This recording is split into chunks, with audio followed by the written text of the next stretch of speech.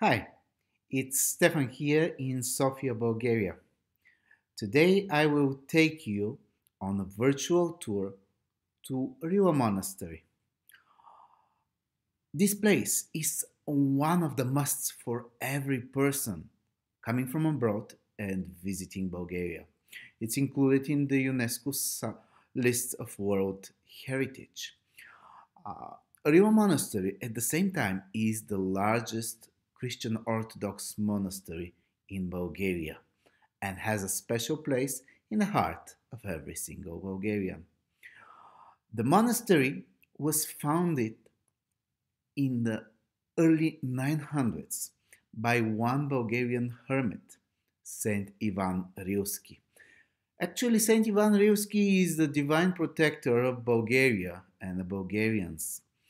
He lived a monastic life in the mountain of Rila. And here on the picture, you can see the small chapel built next to the cave where he lived. He lived as a hermit.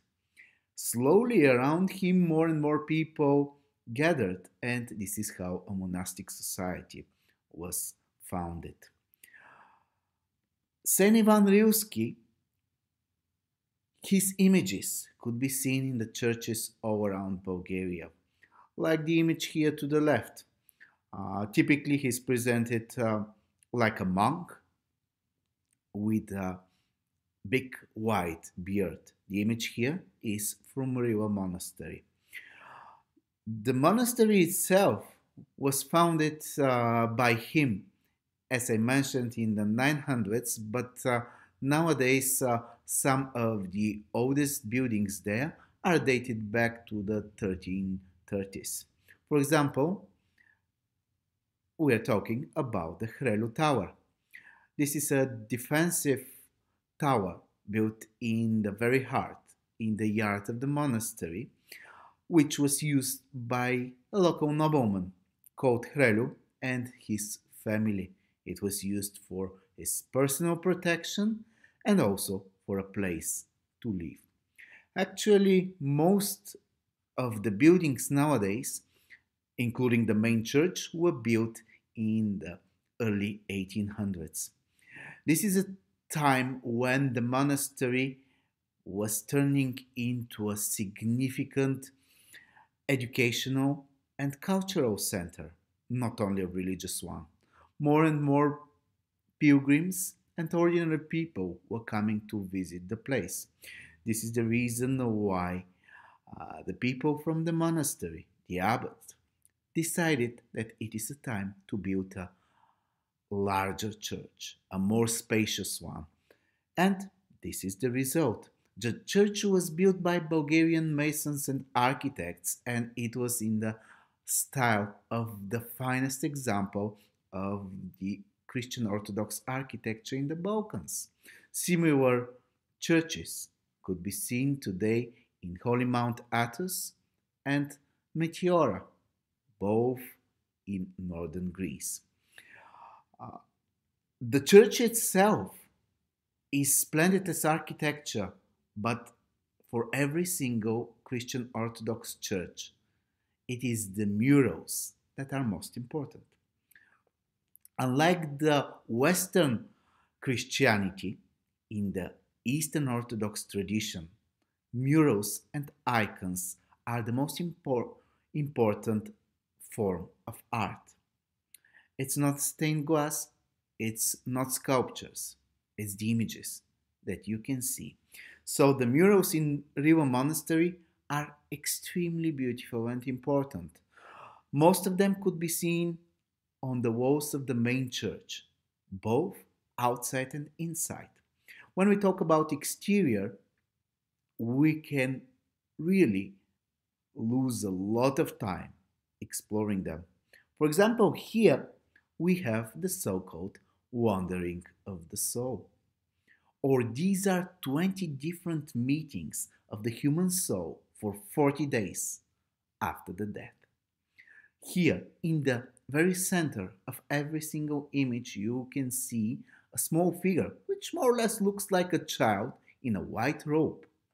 This is the human soul, always supported by the guardian angel. So these are meetings where all the deeds of the person when they were alive are remembered. Questions are asked if the person was a good one or a bad one, and thus a decision will be taken: heaven or hell. Of course, the images that you can see around are images also from the everyday life. Here, on this frame, if you look at the bottom, you can see an ox cart, and on the cart there are some pale and ill people. They are on a journey, and you can see the images of the devils around. They are giving signals. They are leading the way. Why? These people, in their desperation, are going to commit a sin. Why? Because they are going to meet a sorcerer or a witch here to try to find a cure. But that's an illusion according to the official church. That's a sin, and you commit a sin. But of course, there's always a chance to repent. How? By the Holy Confession that is presented on the top. Here, on the top left, we have the person confessing all their sins to the priest, and also with the presence of angel and the divine light. So the presence of God is all around. But this is only when you commit all of your sins. You confess all of them. You don't hide anything. And when you hide or when you lie, this is what happens. You can see the devil whispering in the ears of the poor soul. And especially look at the angel. The angel is just like that. Oh my God, another lost soul. What can we do? Well, we can just wait to see for the final outcome. Of course, the soldier of God, Archangel Michael, is presented here, torturing the soul of the dead, here presented extracting the soul of the dead person in order to be delivered for justice. And justice which will decide where the soul would go. One option, if it was a righteous soul, is to go to the Garden of Eden, to heaven. Here, on the upper part of the image, we have the Garden of Eden, protected by high walls. Inside, we can see three prophets from the Old Testament. And outside, there's a group of people being led by a man in blue robe with keys. You guessed right. That's Peter, with the keys opening for all those righteous people. Of course, there's always another option, which is depicted below.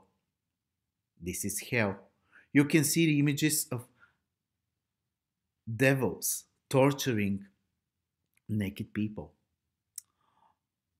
Here, the artist was very explicit and at the same time put a lot of details on the murals. If you were tailor and you were stealing material from your clients, you go to hell.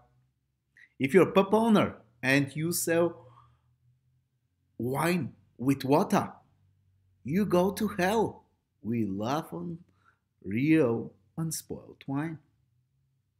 Yeah, they were very detailed in the catalog of scenes there. But of course, there's always chance for salvation, and it is presented here on this mural. This is the scene of the Last Judgment.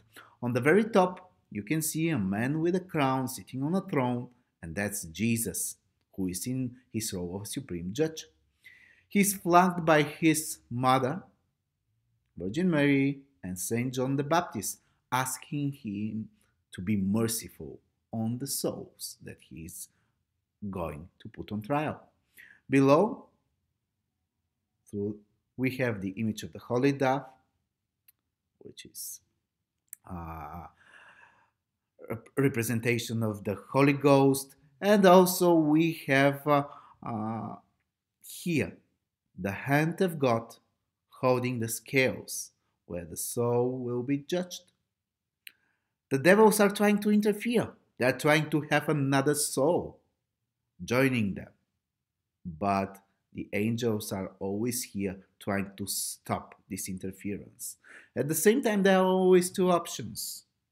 The first option is the river of fire or lava where all the sinners would go directly to hell.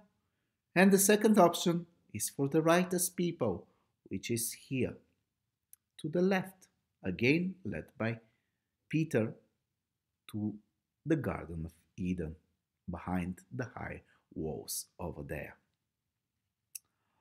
But the church is also splendid with its interior, as every single church, as I mentioned, murals and icons are very important. That's why they covered every single space in the church.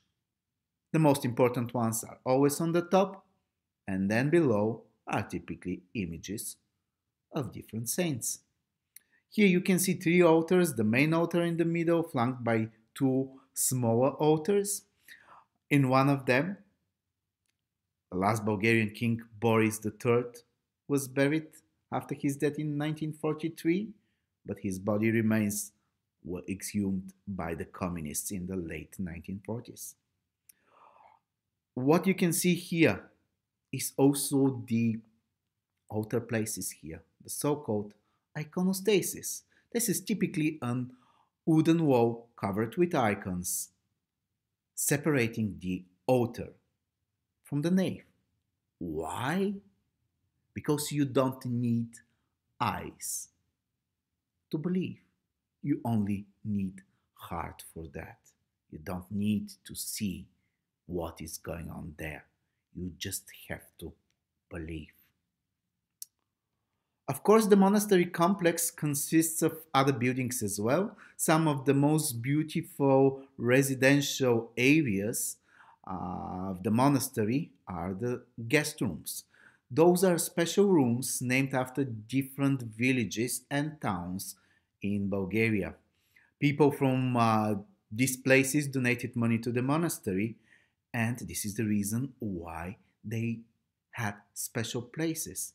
Mostly those were places for meetings. And when you have your guests, of course, you have to be in a cozy atmosphere. That's why these rooms were beautifully decorated with murals and stucco and beautiful wood-carved ceilings, like the one that we see here. Koprishtica guest room or Chirpan guest room with the colorful carpets all around. Or Tetevan guest room. Again, those colorful carpets and murals, and also the Ottoman type of sitting, these couches, minderi, framing the walls of the place. The monastery is really beautiful from the top. If you visit the Hrelu Tower, which is typically open for visitors, you can have a magnificent vistas around the monastery. Not only the monastery itself, but also the nearby mountain hills. Also, another place for beautiful sights of the monastery are the balconies of the monastery. If you're a regular visitor, you cannot visit them. So, our suggestion is to go to the museum, pay a small amount of money for your ticket to the guest rooms, and someone from the museum will take you up there. Just be careful. Pictures are not allowed from the balconies of the monastery, but I'm sure you won't regret those magnificent views that you can see. Rila Monastery is definitely a sacred site, a sacred place, which is still inhabited by monks. It's an active monastery. It's not a museum. They would have their services every day, early in the morning and late in the afternoon. Here you can see one of the monks holding this wooden beam. Actually, this is called for prayer. In the dark times when no bell towers were inside, this wooden beam was used instead of a bell. The sound was calling you for a prayer inside the church. The monastery is a sacred place for every Bulgarian. It's considered as a Jerusalem for the Bulgarians, a place for pilgrimage. And the monastery is still the most sacred part of the Bulgarians today. And it's a place of worship, it's a place for pilgrims or just visit for both locals and foreigners. But the place itself keeps a very special place in every single Bulgarian's heart because here, this is the heart of Bulgaria. Thank you for watching, and we'll see you in the next episode.